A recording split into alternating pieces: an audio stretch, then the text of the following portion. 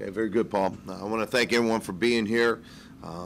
Certainly, we're excited about bringing UB football back to our home stadium. It's been a while since we've had an opportunity to play in front of our home stands and our home fans. Saturday at 6 o'clock, you look at what Stony Brook did this past weekend against UTEP. They've got our full attention. They're well coached, and we certainly look forward to the challenge that they present. From this past weekend, moving through, having an opportunity to watch the film and being on the sideline, I was encouraged, and a lot of positive things did happen in that football game. But as I told the players, we're never going to accept losing.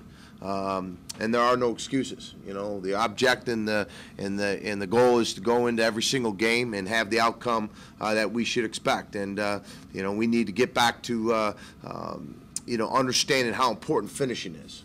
And we had opportunities in that game. We talk about the MO factor, missed opportunities, and certainly that could have put us in some better positions. But I like the way our kids competed, and I really like when you look at it, you're in the fourth quarter against a Big East team that was picked second to finish in their league, and being in that league, I know how good Pitt is. We had over 93 plays in that game. There were 66, so we had plenty of chances with our hands on the ball. But you look at the total yardage, there was 7 yards difference. They had 410. We had 403. We had more first downs than they did.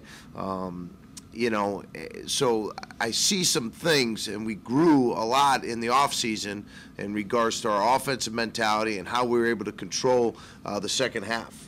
We just weren't able to stop them, and we need to put a complete game together in order for us to come out against Stony Brook with a win. Chuck, you started talking a little bit about Stony Brook. I mean, that pretty good showing for them. A team that seems like they're very big up front on the offensive line. They like to pound the ball. I mean, some people might think this is a game that take for granted type thing, but it doesn't seem that way at all. Not at all, and you see it. I mean, you look at Sacramento State beating Oregon State. You see Ball State beating Indiana.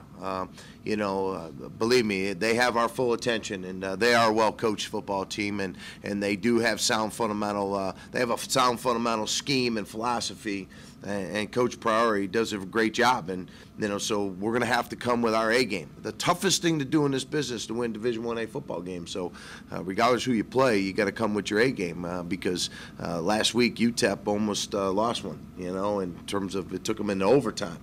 They still got the win, and a win is a win. But, they certainly are a good football team, and we're going to have to play our very best in order for us to have the outcome we expect. What did they do so well to be in a position to beat UTEP? Well, defensively, they created 4 turnovers. They had 2 fumble recoveries, and they intercepted the ball. They offensively, they had some good control of the ball. You look at what they did in the running game against UTEP was excellent, and they had over 200 some odd yards in the rushing game. So they have 2 very good, talented backs. One of them could split out. He can be in the backfield. He can be as a wide receiver. And on top of that, defensively, they shut down their running game. So UTEP threw the ball on them, but certainly the run game was, was very minimal, from that standpoint. So, and they held, they didn't have any real major issues, with turnovers. I think they had 1 turnover. So that's always going to create an advantage. As we looked at last week, we had a turnover against Pitt, which was a critical one, but we got one right back, and I think those are the things that you got to avoid in order for you so you don't beat yourself. I wanted to ask you and Chaz, first of all, about the offensive production so far. I know it's only 1 game, but you were able to run the ball and pass on a somewhat consistent basis on Saturday. And second of all, I wanted both of you guys to comment on I think we only had 1 turnover. I know in the offseason that was one of the recurring themes you guys were working on is to protect the football a little bit better. Can you guys comment on both those things? Mm-hmm. Well, this gentleman sitting next to me, Chaz, had a great evening against Pitt, and couldn't be more proud. He had over, we had over 100 yards passing than they did. And Chaz did a great job. His completion ratio and our receivers did a great job. I think we finished up over 65% completion ratio. Chaz did a great job managing the offense. And the one thing I will tell you about this young man sitting next to me, he's a tremendous competitor. And certainly when that moment happened in the game in the first drive of the second half, as he hustled off the field, the first thing he said to everybody, and the defense included, we're going to get this one back.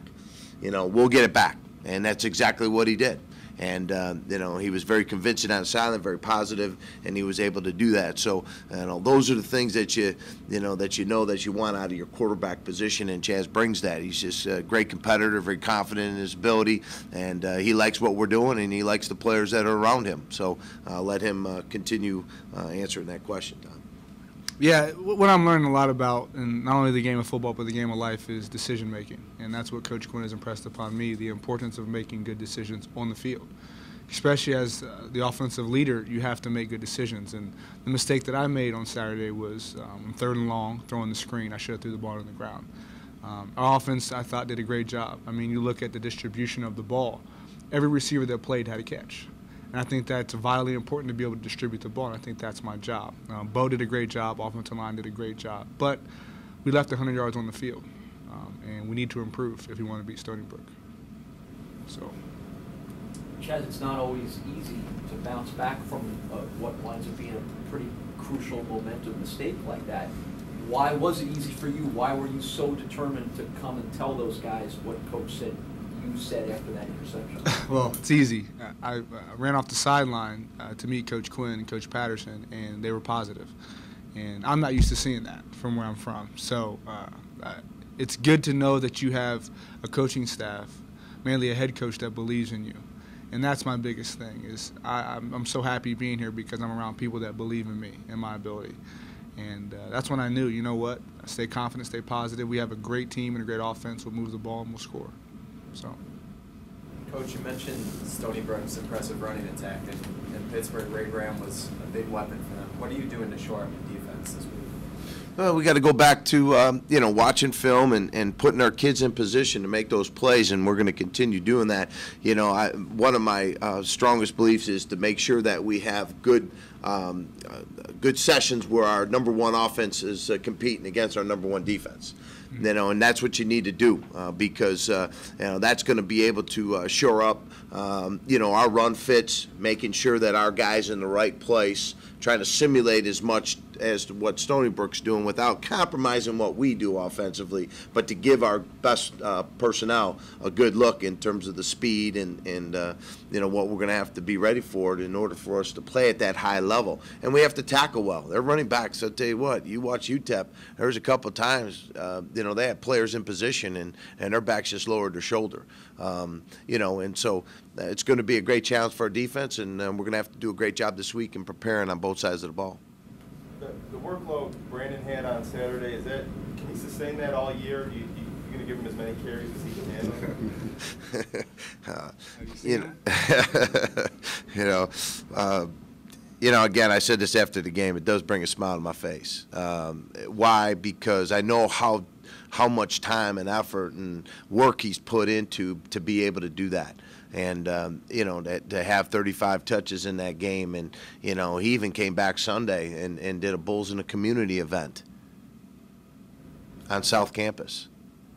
And what does that say? I mean, I was a little nervous, too. I said, well, we need you to be recovering, and I appreciate you representing. He goes, Coach, I feel fine. So we know we're training them the right way. I know Coach Duval does a tremendous job, and we've spent a great deal of time. So, he's benefited. Plus, he just brings that different level. I mean, it matters to him. It's a deep-rooted passion of his, and that's why I think he's going to be able to handle what we're going to be asking of him each and every single game. Chaz, you kind of laughed when that question was asked. Did it almost 35 seem effortless? Were you surprised to find out it was 35, or what was your reaction? I'll say this. I didn't know we had 93 plays of offense. I definitely didn't know that I threw the ball almost 50 times. But Bo, I always joke with him on the field. I say, "You're tired, aren't you?" He goes, "No, I'm never tired. I'll never say that." I said, "I think you are." He's like, "No, I'm not tired."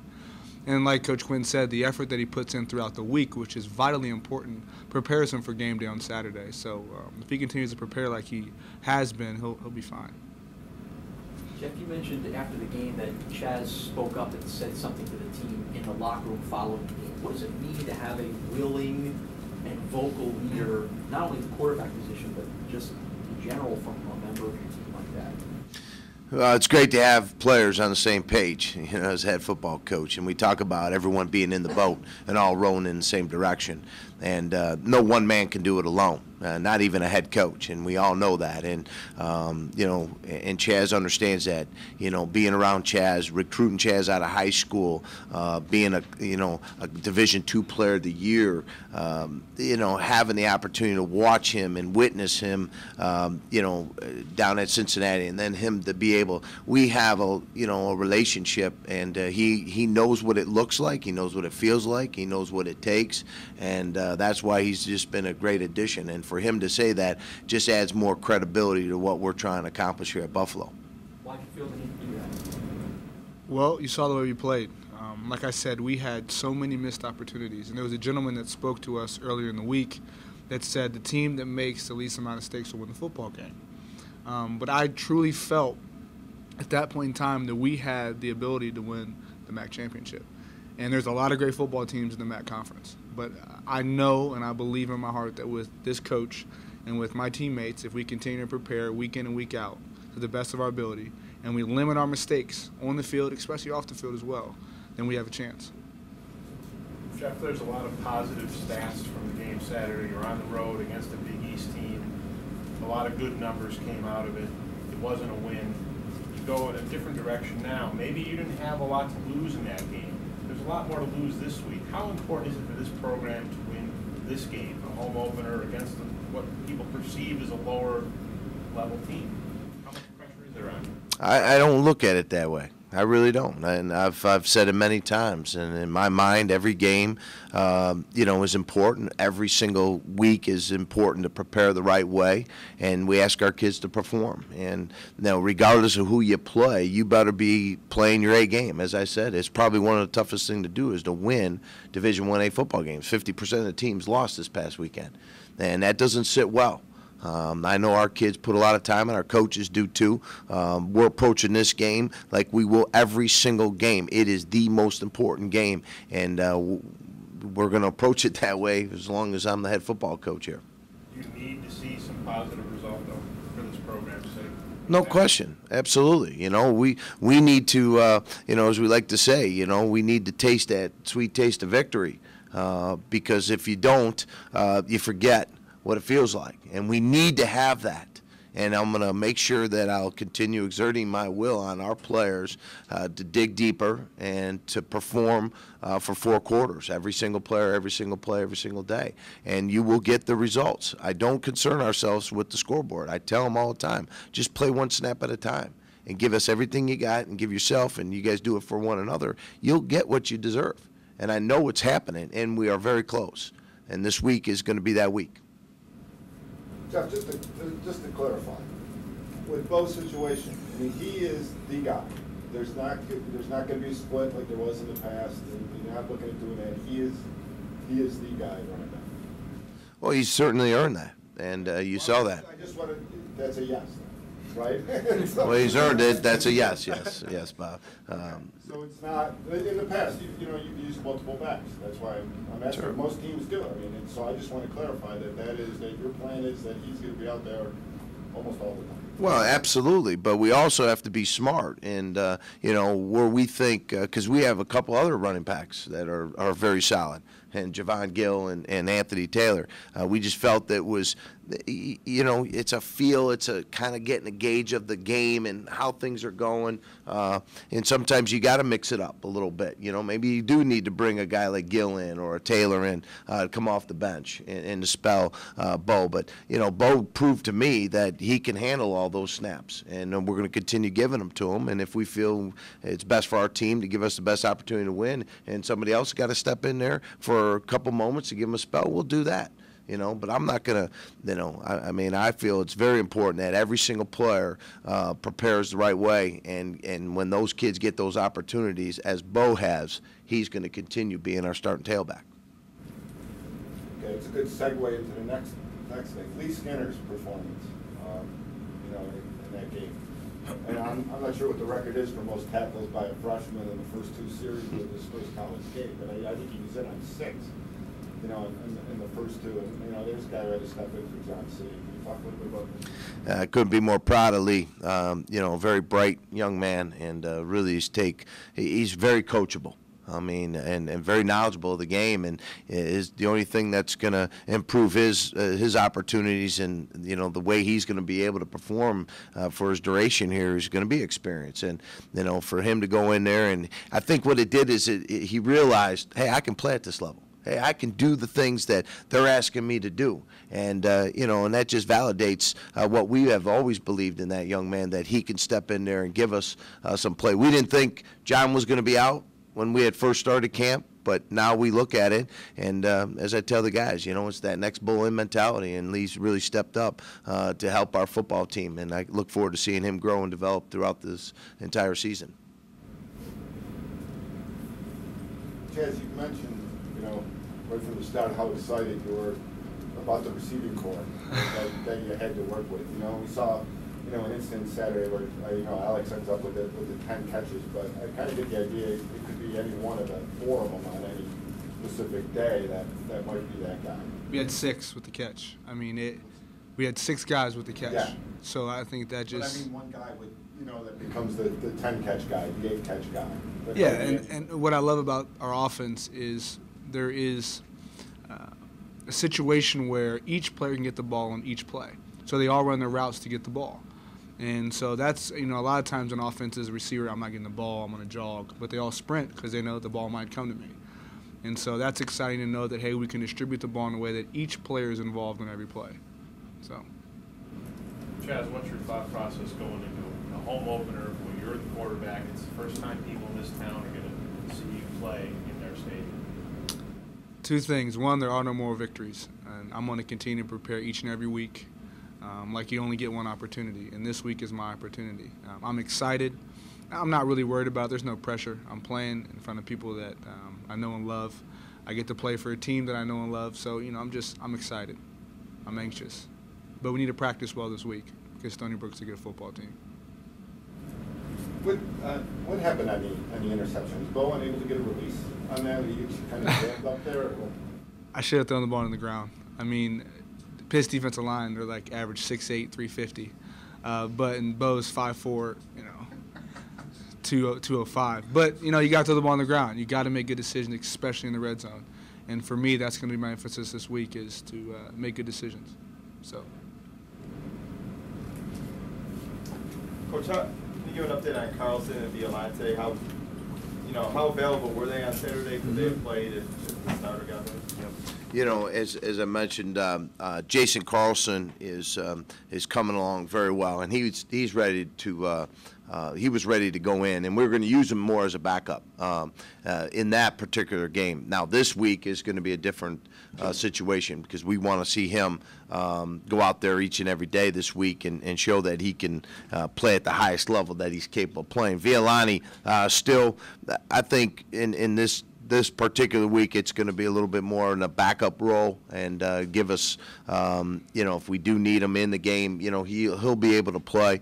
I just think he may need just maybe another week for that need to really get to the point where he can play at a high level and he feels confident on it. Is Carlson practicing at guard or center? He's center. Yep. Any update on Isaac's injury? Now today we're gonna find out a little bit more. You know, that he's going to go in and see the doctors.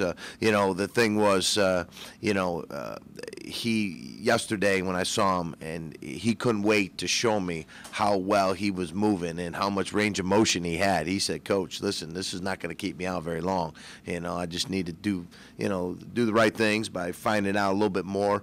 But he feels good, and hopefully by the end of the week we'll know a little bit more about what his status is, whether he can go in there and actually start for us or be ready for, maybe a backup duty if we need him. But he had a nice, solid game for us Saturday, and it was just, it's tough to lose a kid, but we've been relatively healthy. So, I feel good that we have other guys that can step in and play for us. How did Sherry do when he came in there? Well, it was Okoye Houston.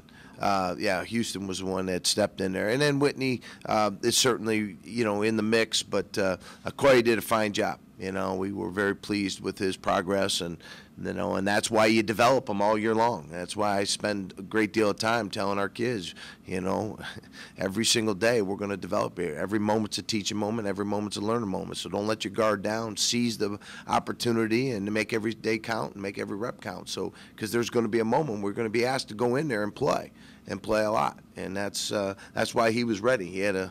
He said, "Coach, I'm ready." So, and I said, "Well, go play, son. That's what you're here to do."